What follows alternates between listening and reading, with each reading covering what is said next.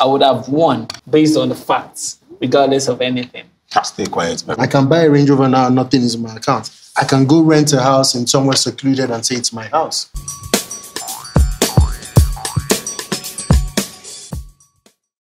Okay, guys, let's talk about the Star Boys of Bbnaija interview on Bounce Radio. It was dope. I laughed a lot. So they interviewed the ladies and the guys. Let me tell you like one major difference, or maybe two major differences I noticed between the ladies and the guys.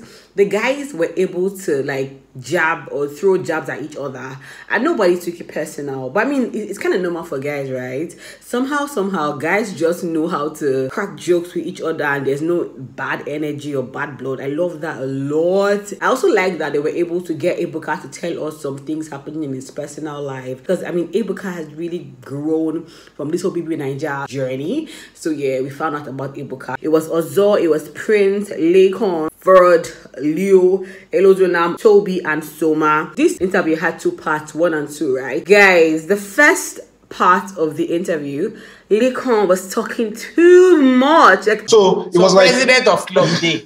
President. So let me ask you a question. So wait. And I want to ask you, Tobi and Leo. Him, Tobi, and Leo. I'm not going to say shit. You heard? Okay, cool. So first things, I need to clear something. No, chill. You don't make my drink pour now. bruh, I can't even lie to you. He was talking a lot. Like, when it's not even his time to talk, he was just, as in, I think it was the alcohol. I'm going to blame it on the alcohol. But anyway, let's get right into the interview. So, how's everyone doing? Elo's like, see, I'm making a shitload of money. You get me? Prince is morphing into everything he ever dreamed of or wanted to do. Tobi, of course, you know Tobi is married. He has a child right now. Big ups to him.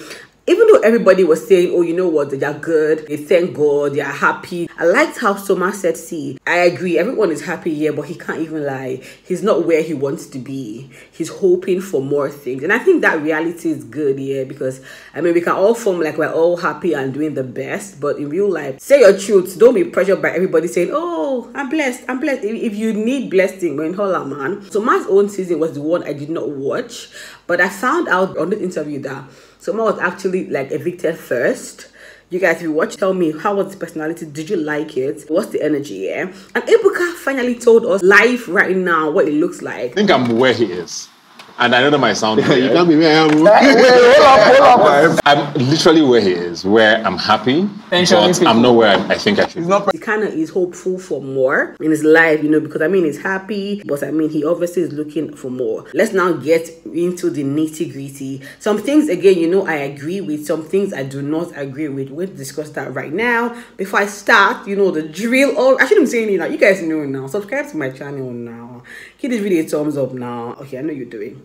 Let's start. So if they were not in their seasons, which season would they have been? Leo is the one that was interesting. Leo said that he cannot lie, man. He would have been in Mercy season, because Mercy season gave a lot of entertainment value. There was no dull moments, and I'm just like, that's so true, because according to Leo, Double Wahala housemate felt like Double Wahala was like the best season until Pepper Dem came, and he cannot lie, there was always something about that season. I totally agree. That's why Mercy had to win, because the energy, the drama between Mercy and Tasha, we can't even lie, it was a lot back to back. So I kind of agree. What do you think? Let's even throw this ball outside. From Sigobe, yeah, to Shine Your Eye, which one has been your best season so far? Tell me in the comment section, my darling. So let's talk about the sheeps, right? So they asked, is sheep good for you for the show? Elo was like, of course, it does work for you, because majority of the people that watch the show are women, and everybody loves love. 1, 2, women really love love. So that's why, like, once people start to, you know, cling together, people are excited already. But however, it's not a guarantee that it would help you win the show, but definitely it will help you stay longer. I totally agree. Will it help you win the show? I mean, once you're in a ship and then your ship is dramatic or strong or interesting, it will push you to that big point. I mean, look at Mercy, because they talked about Mercy, and I want to ask you as well. They asked about Mercy and Miracle, yeah, the two winners, and they asked, would they have won with or without the sheep? Elozanam feels like they would have won regardless. Nah, man. The sheep helped Miracle a lot. It's just that after the ship, he now started to show himself. Even Messi, after the ship, we started to see her interesting, fun, crazy, everything. Yeah, but I feel like if there was no ship at all, it would have been a different dynamic. But what do you think? Do you think ship, like with or without the ship, will Messi and Miracle still have won? Tell me why in the comment section, my darling. So Frodd said, see, the truth is that you really don't like plan to fall into a ship or like fall in love in the house. You get me? So if ship works or not, he said the truth is people know when love is real, and so it grows on them and it allows them see your true character. Let's cast our mind back to Frodd in the house and like how he was diehard with Esther. What do you think? Do you see the originality there? Was it real to you? Because I don't know, I mean, maybe because of my own personality naturally. If I'm in love, my brain, they work. It has to work so that I know when to run away, when to move. So when I see somebody who's acting like you, I'm just like, man, shifts may not big. Or use your brain and think. So maybe that's why all this kind of weird love, I don't send it. But tell me, do you think love with Esther was real? Talk to me in the comment section, my darling. Next one, will Frodd have stayed longer in the house if he wasn't that vulnerable? Ooh, I don't know. Yeah, he would have stayed longer in the house.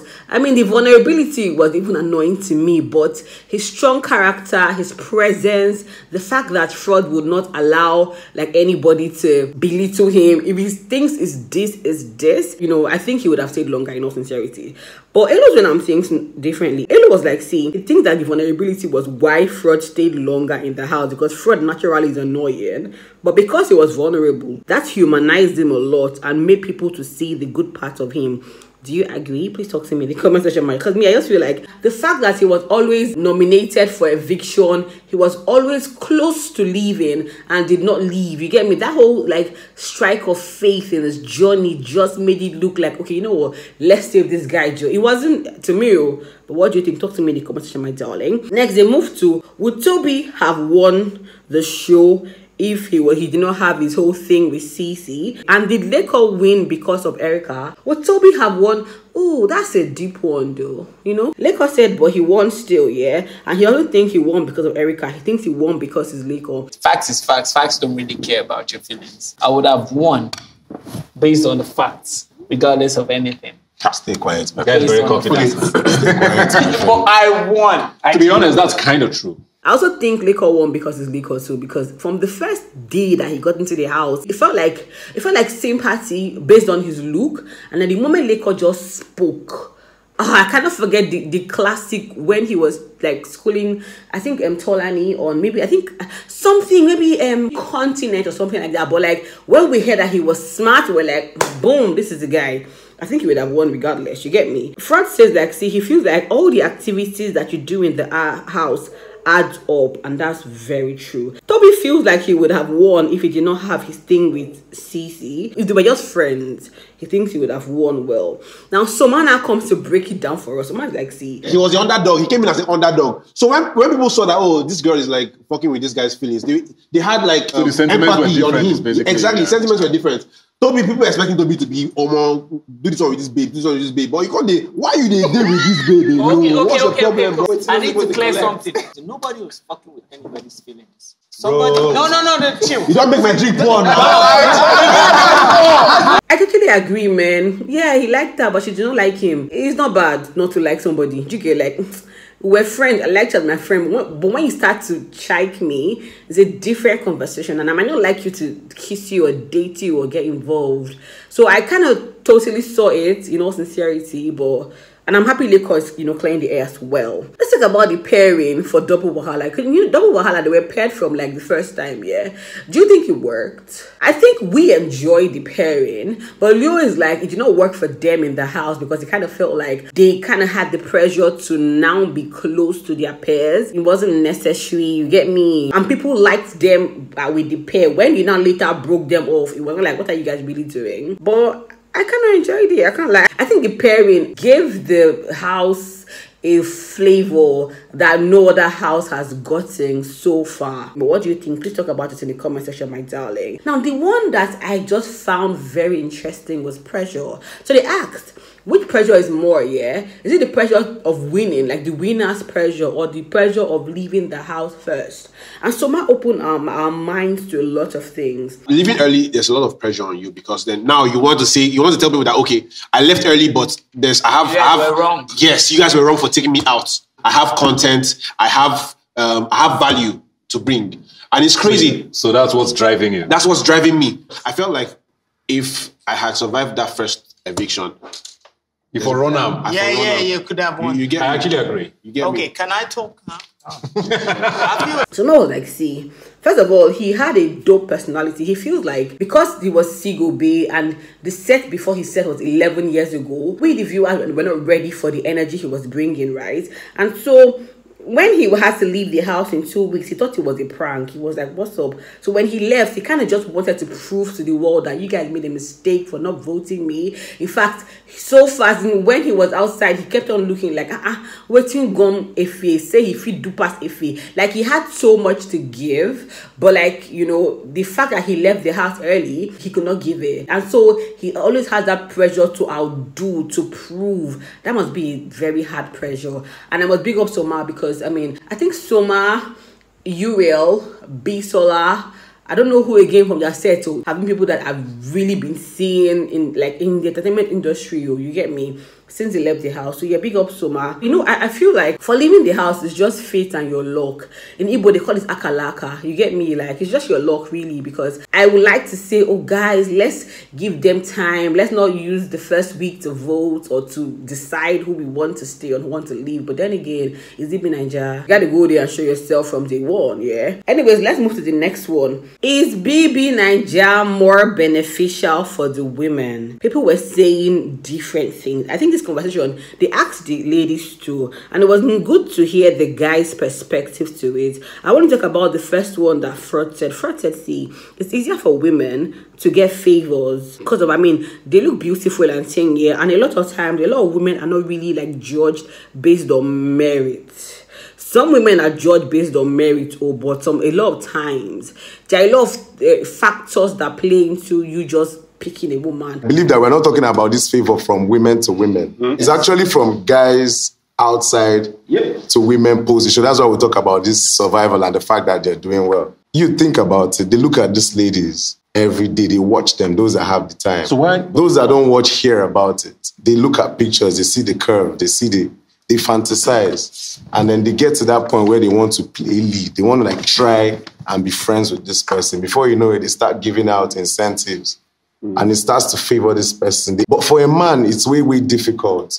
The other gender, our opposite gender, the females, do not support us the way our own gender supports the females. So are you saying it? But Ozo, I think Ozo and Pere are the two male housemates that women have just like showered all the love on. You get me? Yeah, man. Ella was like, see, he got a lot of favors, he cannot lie, from fans, as sheep and even individual, and a lot of them were women. However, on a large scale, and I want you guys to put your mouth in the matter, yeah? On a large scale, it just takes one guy, you get me, yeah? One man to do what a group of women would do. If a guy wants a particular housemate to chill with him, boom, the guy can just come and drop money. Once he drops money like this, what all the fan base have been saving, the guy drops it at once. Yeah, that's why you see that women kind of like buy cars and things. Leo came from another angle. Leo was like, see, do not believe everything you're seeing on social media. And I think that we've gotten to the age where we should just agree that people lie online. And if somebody who is there is telling you, maybe we should listen. He was like, see, don't believe everything you see on social media. Bam! Period. What works better is what you see. So you don't know exactly what is going on behind the scene. I can buy a Range Rover now and nothing is in my account. I can go rent a house in somewhere secluded and say it's my house. I can say that 2 million people... You witnessed that without calling... I feel like this bro is speaking out of experience. 2 million people donated for me to buy this, but in reality, Nobody donated. It was one person that dropped the money. That was also yeah. So when you see all this gist online about people, social media, don't believe everything you see. You get me? Tobi now gave us one kind gist to that with his own set when he left the house. You know all this courtesy visit that people were going to visit people, yeah? He didn't go, but the gist he was hearing was that they will give all the guys that came to visit $5,000 to share, and they would take the ladies like separately and be giving the ladies each lady $5K for one person, $10K for one person. You get me? So like ladies get favors, and then again you talk about the whole, there are more things to sell on ladies, like hair, bag, different things. Yeah, man, what do you think? Is Bbnaija really like good for? I mean, do you know how? I mean, see, I feel like you're going to the platform to sell yourself as a guy or as a girl. Just sell yourself. That's what I feel.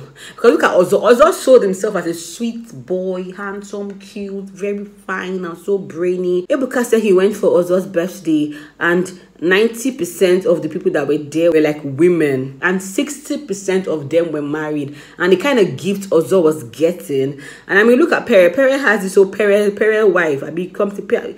Like, sell yourself, man, and just pray that the Lord plays in your favor is what I feel. Yeah, but what do you guys think? Please talk to me in the comment section, my darling. Okay, the Big Brother tag. People not giving them credit for like their own work. You get me? Prince talked about people saying if they want to do a serious movie, they will not call a Big Brother housemate. And it's true, even in music industry, it kind of feels like it's very tough for us to accept a musician who goes into the house. I think one person who is defying that is Laycon. I also think for movies, Tobi has tried, man. Tobi has been pushing himself. He's been doing like cinema movies. This Big Brother tag, man, it's a good thing if you ask me, man. Are you joking? Like, you went into the house and the house, like last, they're all getting favors. It's like steps ahead of if you did not go into the house. Now, let's talk about the huge one. What are they working on? These guys are doing so well. Listen to breakdown. Tobi's like, see, he has 2 major movies coming up. I'm going to do him free promo. You get me? Gang of Lagos, Brotherhood, and it was just casted into this Smart Money Woman series. So big ups Tobi. Ozo is doing big in the sporting industry. Are you guys joking? He has a management company that also does commercial. He has been promoted as the CAF General Coordinator, which is massive, and he's about to do his FIFA Masters course next year. Hey! Lajo. Prince, on the other hand, he has his hairline well, and he wants us to know that it is not only for guys, also for ladies. But the sweet thing about this is hair salon things that he's partnering with a Turkish company to expand to hair transplant. Are you guys joking? Prince has done movies, he has done cinema movie, he has done Netflix original. He's working on a Netflix original series as well. Has a show on MTV Base. Elo wants to drop EP for us, so coming very soon. He's collaborating with Nollywood actors and Instagram celebrities very soon, and also he's going to be working on his first feature film next year. Now Leo, okay, see, he's pushing his private equity firm here, and he actually got a deal to spread money across Africa. Leo's company does not deal with any deal less than $10 million, guys. But let me allow Leo talk. Yeah, listen to Leo, I beg. My company does not facilitate investment lower than $10 million. What's the commission? How many percent?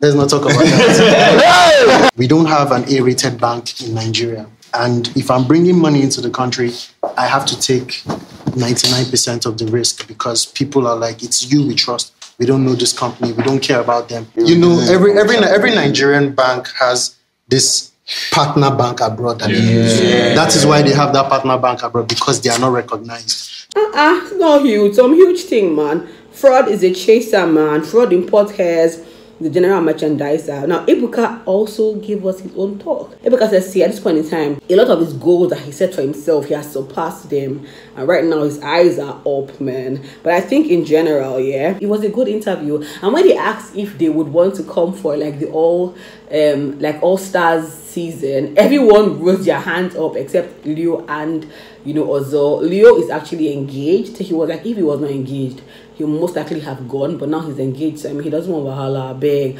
Also, it's like, man, he's gotten what he wants to get. Like, what does he want to go and do again in the house? I beg Joy, he's going to chill. But the other guys were like, yeah, I am there. Laycon could not stay all through. I think normally Laycon does not drink alcohol, yeah. Maybe that's why he was really talky and chatty a lot.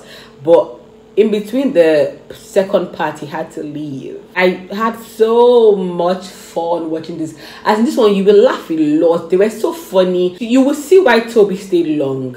He was throwing jabs at people anyhow. It was a good interview. What do you think, guys? Please talk to me in the comment section, my darling. Like I always say, I'll put a link to the main interview down below if you want to watch the full 2-hour interview. If you want to see my face, you know the drill already. I have a vlog channel called Talk to Your Homie Vlog, and really I post new vlogs every week. I'll put a link to my latest vlog. You know me now, I like to work and play. I like to work and enjoy my life. Don't joke with me, you get me? So yeah, I have a vlog about me just chilling, meeting new friends in Abuja, really, and having fun. I'll put a link to that video down below. Go click it and watch it. I also have a channel called Pennie Wyz. Pennie Wyz, we talk about how to live successfully in today's day and age. Times are scary. Let me tell you how I'm able to live without being afraid and even still succeed now in this time that you can hear all the bad news everywhere.